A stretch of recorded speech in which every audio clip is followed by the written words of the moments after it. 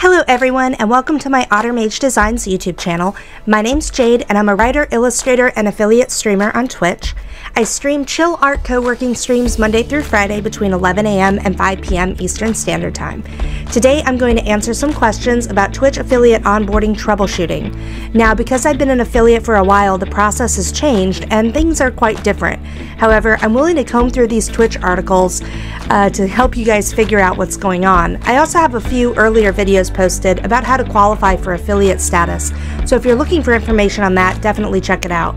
This question comes from TenoliaBop, who's having difficulty verifying their identity as a part of the Twitch onboarding process. According to Tenolia's comment, they aren't seeing any instructions about how to complete that step on Twitch. I think I might know what is going on here, so let's go ahead and get started. In Twitch's affiliate onboarding guide, they have a lot of information stashed away, but not much help for troubleshooting. A lot of it you kind of have to read between the lines to figure out what you might be dealing with if you hit a roadblock. Before you start the affiliate onboarding process, I think what you want to do is first disable your pop-up and ad blocker. This advice doesn't come until far down in the article and it should totally be at the top. So first things first, let's do that. Okay, next we're going to go to our channel, and this is my channel, Jade the OtterMage. Like all walkthroughs, we're going to start from my channel's page, just so you can see it on Twitch. Click on the profile icon in the upper right, which opens a drop-down menu, and then I'm going to select Content Manager from that menu, and that will take me to a page that should look super familiar to you because this is where you should be managing your stream from whenever you're live. Yours may look a little bit different because this screen is highly customizable. However, on the left you should have a menu bar for Stream Manager. Now, Twitch's guide will tell you to click on Preferences, but that header doesn't exist anymore. So I'm going to head back over to Twitch and click on these headers until I find it under Settings. I'm going to click on the affiliate menu item and it will take me to a screen that looks like this.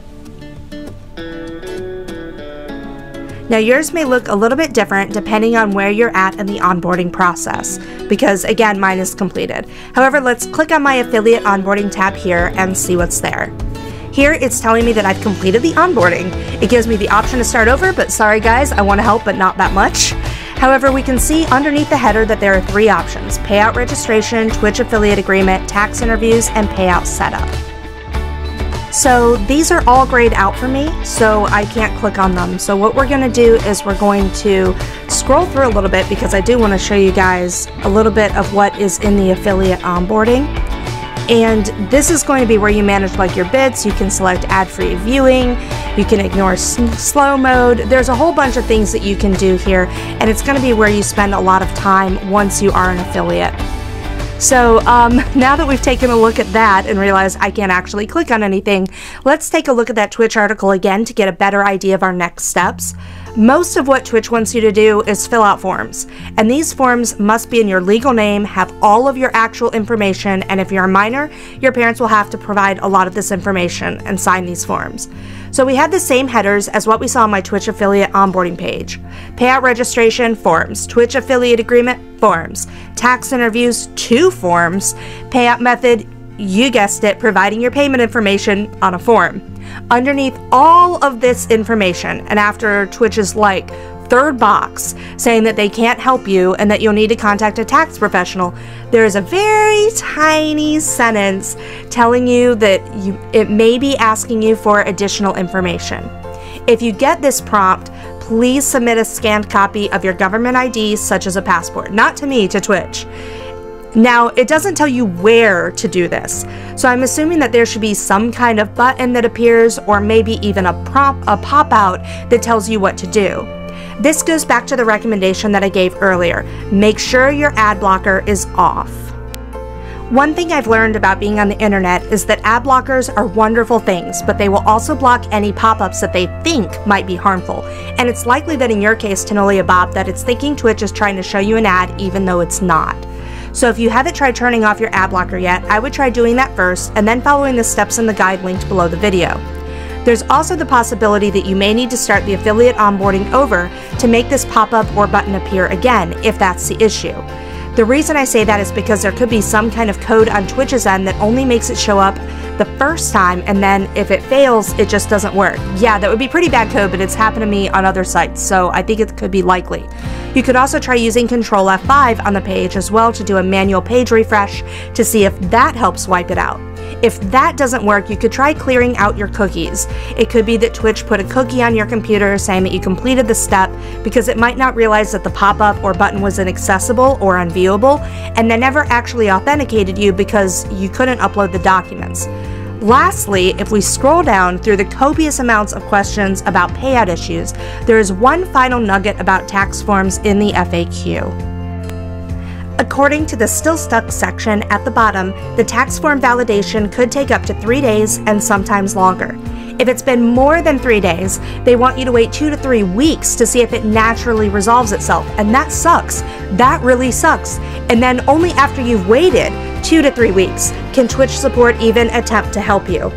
And unfortunately, based on what I saw in just looking around the internet this morning on Reddit and different forums, that seems to be a lot of people's experience. It certainly isn't the norm, but it is to be expected.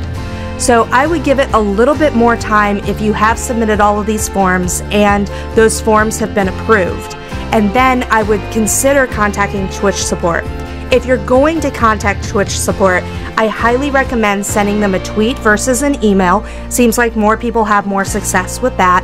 And when you do contact them, only contact them the one time, because repeatedly contacting them, even if it has been a few weeks, could potentially put you at the back of the line queue. It does take a lot of time to resolve this, and one of the reasons I think it takes that long, based on what I read this morning, is because it requires a lot of private and sensitive information, and they don't want just anybody handling that information. They only have a few people really authorized to look at that.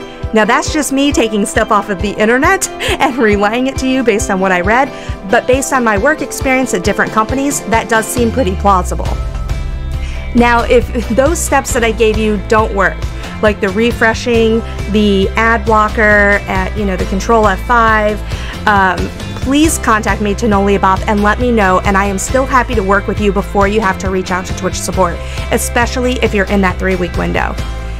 Thank you all so much for watching, and thank you to TenoliaBop for the question. I greatly appreciate your support.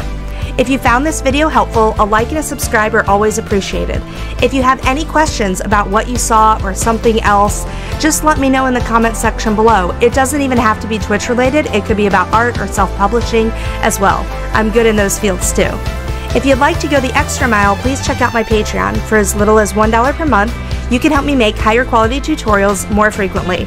Creating tutorials is a huge passion of mine because I love helping other people, and your support on Patreon, Twitch, and here on YouTube help me continue helping others.